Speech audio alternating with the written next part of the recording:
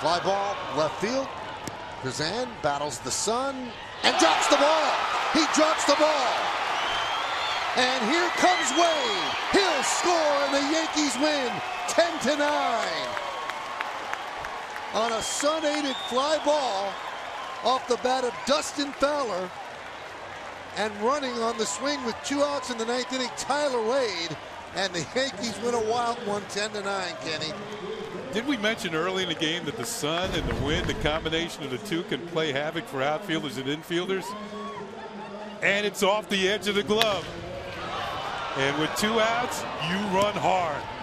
You never know. And here comes the winning run as Wade is going to score all the way from first base. What a way to end the ball game.